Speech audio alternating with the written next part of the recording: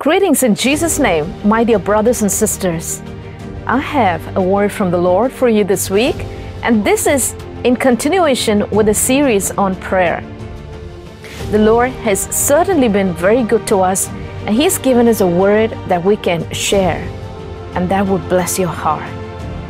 Today, the word that the Lord has put in my heart is very specific. It calls for action. Stay with me to understand what Samuel did as an act to honor the Lord and how he prayed. What was the answer? You're going to be blessed.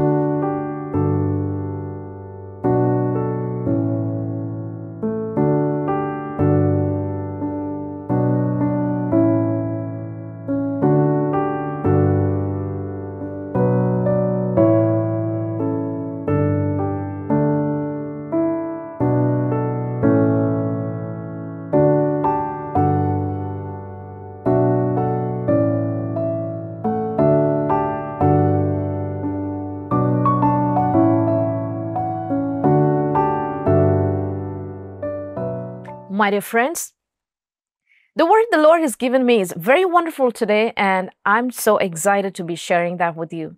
So, in the book of Samuel, as we know, Samuel by himself, if you look at his name, Samuel, he was somebody who was prayed for.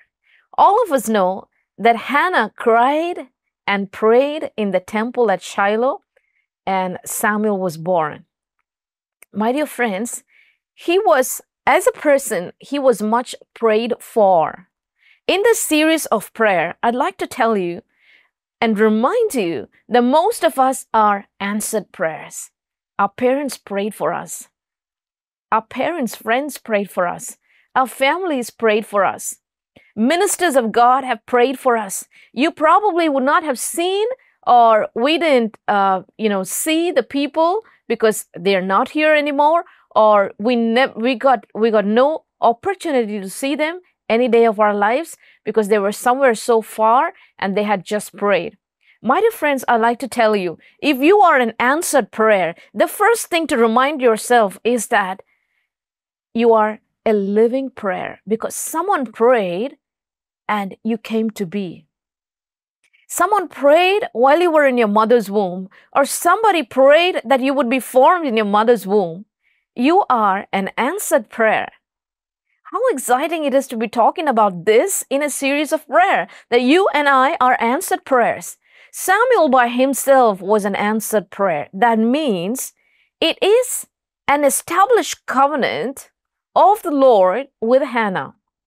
In the midst of priests like Eli, in the midst of people in the temple that knew that Hannah was crying and praying in grief, in sorrow, she was interceding in groans, the people thought she would have been drunk on an early morning.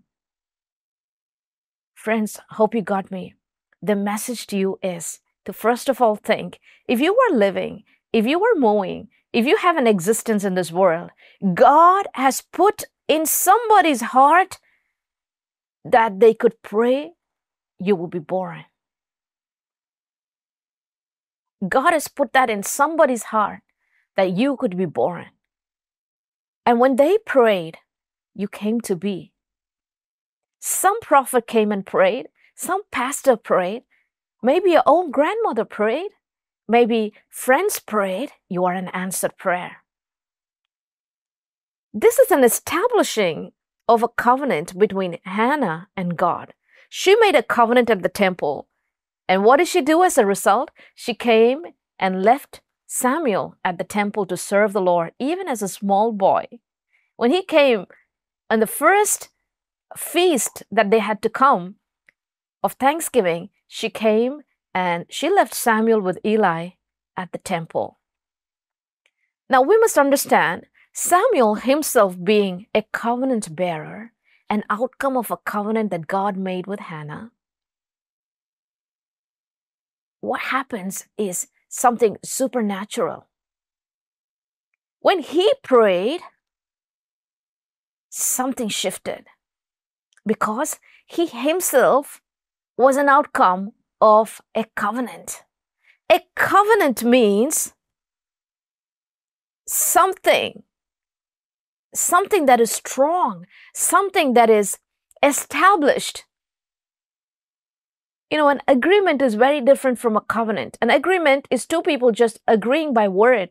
A covenant is a mark and a sign of something having happened. And when Hannah's covenant was established, she simply came and left her son at the temple. Now, you can very well answer me. How powerful would it be if Samuel, who was prayed for and is a result of a covenant, prays? When he prayed, what happened? That's the crux of today's message. 1 Samuel chapter 7, verse 5. I'd actually like to read it from verse 2 onwards so we get the crux of the message. And it came to pass, while the ark abode in Kiriath-Jearim, that the time was long, for it was 20 years. And all the house of Israel lamented after the Lord. And Samuel spake unto all the house of Israel, saying, If you do not return unto the Lord with all your hearts, then put away the strange gods and Ashtaroth from among you, and prepare your hearts unto the Lord, and serve him only. And he will deliver you out of the hand of the Philistines. Then the children of Israel did put away Baalim and Ashtaroth and serve the Lord only. Now it takes power to talk something powerful. Samuel, as a result of being an established person because of the covenant the Lord made with Hannah, when he speaks, he's a result of prayers. When he speaks, there's much power in it because he's born through prayers. He's born through prayers. And Samuel said, Then the children of Israel put away all the gods. And in verse 5, this is exactly the crux of today's message. 1 Samuel 7, verse 5. Samuel said, Gather all Israel to Mizpah, and I will pray for you unto the Lord. I'd like to bring to your focus something very important. When a person is born into this world, the place that you're born matters a lot. The country that you live in matters a lot. Your territory matters a lot. Your family, your clan matters a lot. What could have been something, God can align it when He has a purpose. So that you're just not a vagabond, you're just not lost in the crowd, but God sets you apart right from the time you were born. One such was Samuel. He could have been born anyway. He was, his mother was one of the wives of Elkanah. They could have been born anyway. The other wife had a child much earlier than Hannah. But if you look at Samuel, he had to be prayed for in grief and in mourning and with a lot of hope. That was the result. You know what was the result of that prayer? Samuel. You know what was the outcome? The whole of Israel had counsel and word of knowledge, and they had a judge and a priest. Samuel was not just a priest. He was not just a prophet. He was a seer. He was not just a seer. He was a judge. All his sons were judges in Israel after the time of Samuel. They had multiple fold ministry to perform, which was why the birthing wasn't easy. The waiting wasn't easy either. But the outcome was power because the person was power. The person that was prayed for was power. Now, this power package comes into a time and vicinity in Israel where people come and seek him for counsel. Now, he had a territory where he lived. So I'd like to tell you, what was that territory that he lived in? It says in the book, if you look at 1 Samuel chapter 1, in verse 3, And this man went up out of his city yearly to worship and to sacrifice unto the Lord of hosts in Shiloh. And the two sons of Eli, Hophni and Phinehas, the priests of the Lord, were there. And when the time was that Elkanah offered, he gave to Peninnah his wife and to all her sons and her daughters portions. But unto Hannah he gave a worthy portion, for he loved Hannah, but the Lord had shut up her womb. He used to give her a worthy portion.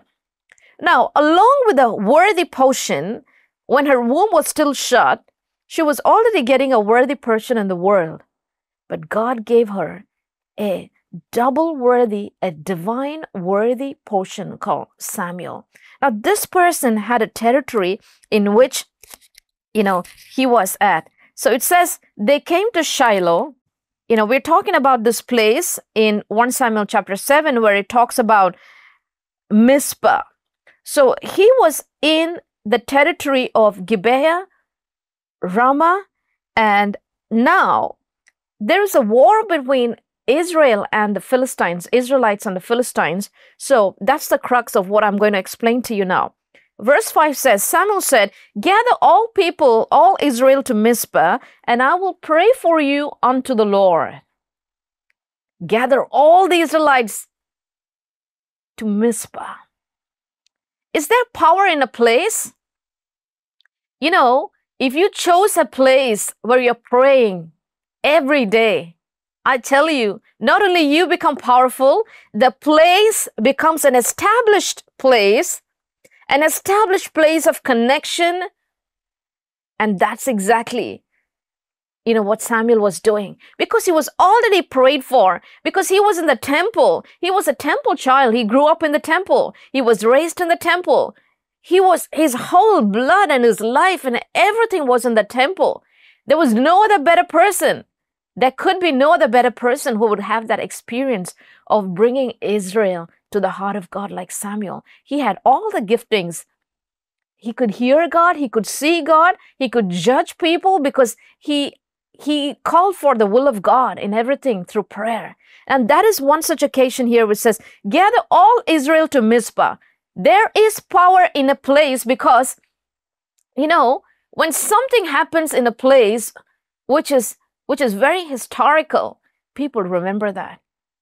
Now, in India, we know all of the historical places. We know the Taj Mahal. We know the places, the mountains, the Himalayas. We know Mount Everest. We know many iconic places that are very akin to India. And if you said, where is this? Then we would know that it is in India. Likewise, he said, gather all Israel to Mizpah, and I will pray for you unto the Lord. Are you a person who can pray for others unto the Lord? And they gathered together to Mizpah and drew water and poured it out before the Lord and fasted on that day and said, there, we have sinned against the Lord. And Samuel judged the children of Israel in Mizpah. He judged. And when the Philistines heard that the children of Israel were gathered together in Mizpah, the lords of the Philistines went up against Israel. And the children of Israel said unto Samuel, cease not to cry unto the Lord our God for us, that he will save us out of the hand of the Philistines. Now, what did Samuel do? He was requested to pray continually for the Israelites because they were terrified looking at the Philistines. Is there a leader whom people could count on to pray? Samuel was one who could be counted on to pray because he had wise counsel that came through prayer. And he drew people to the right place where he could pray for them. And then Samuel took a suckling. Look at this, because it came from the counsel of a king and a priest and a seer. He could do exactly what would have pleased the Lord. It says, and Samuel took a suckling lamb and offered it as a burnt offering, holy unto the Lord. And Samuel cried out unto the Lord for Israel, and the Lord heard him. Samuel cried out, he prayed for Israel, and the Lord heard him. When there's a sacrifice, now these are few things I'd like to talk to you about. You know what a sacrifice is? Anything that is laid down. Anything which is due of worth and honor, yet had to be laid down because You love someone unconditionally and you just want to give it off you. You want to let that go. He had to lay it down. It was a sacrifice. Is there anything in your life that you would like to lay down at the feet of God?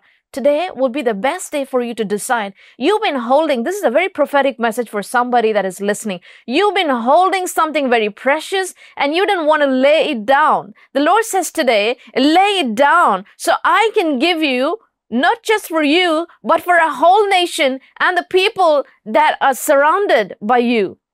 And he said, and as Samuel was offering up the burnt offering, I'm talking about the process that happened while he was offering. As he was offering up the burnt offering, the Philistines drew near the battleground against Israel. But the Lord thundered with a great thunder. What can a sacrifice do? What can a prayer of Samuel do? What can a prayer of a powerful person who was prayed for do for you? If you are a powerful person, you are powerful because you could pray. You're powerful because you know what prayer is all about. Unless you had prayed for or somebody had prayed for you, you wouldn't have been where you are today. You are an outcome of prayers. You are an answered prayer. Now, answered prayers prays for others.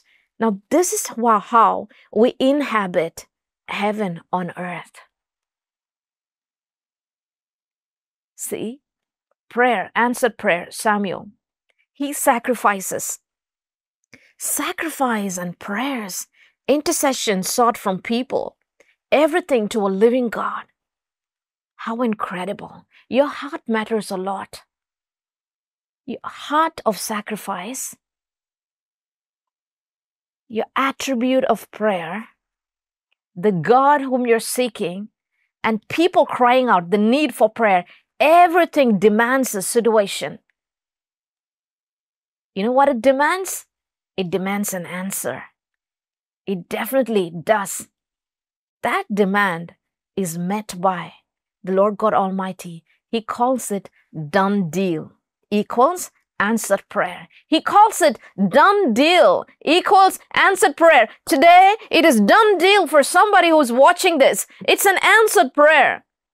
You are a powerful person. You got to pray.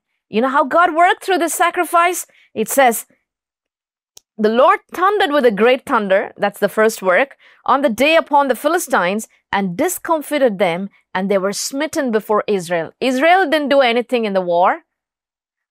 Samuel cried out to the Lord. God, who is the commander of the nature, who is in control of the nature, who has the whole galaxy and the constellation under his control, the sun and the moon, the heaven and the earth, all the people that he has made, whole of nature can stand still. The sun still stood still at Gibeah. God can do anything. You know, this time around, when Samuel cried out to the Lord for Israel against the Philistines, God answered by sending a thunder that terrified the Philistines. And in verse 11, 1 Samuel 7:11 says, the men of Israel went out of Mizpah, and they pursued the Philistines and smote them until they came under Beth-kar. Now look at that, Mizpah to Beth-kar. Verse 12 is very important. That's where I'm going to sum up my message. Then Samuel took a stone and he set it between Mizpah and Shen, and called the name of it Ebenhezar. Ebenezer in Hebrew is called Ebenhezar. That means a stone of prayer. A living prayer. Samuel was a living prayer. So he set up an altar called a stone of help, because they cried out for help and the Lord answered. You know, God is very famous for answering people's prayer. Today, I want to tell you, I want to introduce a God who is not just famous because he's God. He's famous because of all the attributes of God. One major thing that stands out every time, there's no limit.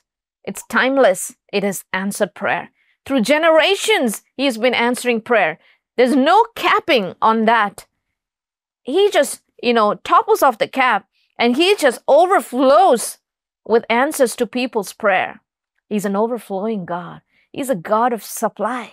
He's a God of abundance. He's a God who is a very present help in times of trouble. He's the one who comes to our aid when we cry out to him. And it says, Ebenezer, at that place, he set up a stone. I tell you, people were living in tents in Moses' days. The Lord told him to build a tent. And then from Noah's days, he started with the altar. The first one to do an altar was Noah. He praised the Lord. An altar is a place called a mountain or an exalted place. You know, where you feel that is a place where you have received an answer. You know, an answered prayer is not just a prayer answered and it's just one of the ticks, you know, in your whole list, like, which sounds like a grocery list. No, it is a remarkable trait. It is a divine proof that a person has prayed to God. God has answered. He has come through for them. He has broken through obstacles and he has established their prayers. Such a place will have naturally inhabited the presence of God. Therefore, it's very fitting and it's deemed fit to construct an altar in that place. Today, why do we build churches? Because there should be an exclusive place where God and man exchange nothing but prayers. If you were in a building praying, you're one of those people in that building, and through you, praise comes into the building because of the connection you have with God. And through many others, if all of them are believers.